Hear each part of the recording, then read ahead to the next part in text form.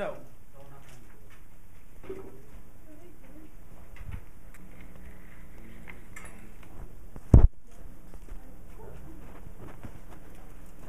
all right, ladies and gentlemen, the question asks us to find the equation of a line in y equals mx plus b form, or in the slope-intercept form. So we know our equation has to be in this form, y equals mx plus b, right? And we need to remember, what does and when it's in that form, what does everything mean?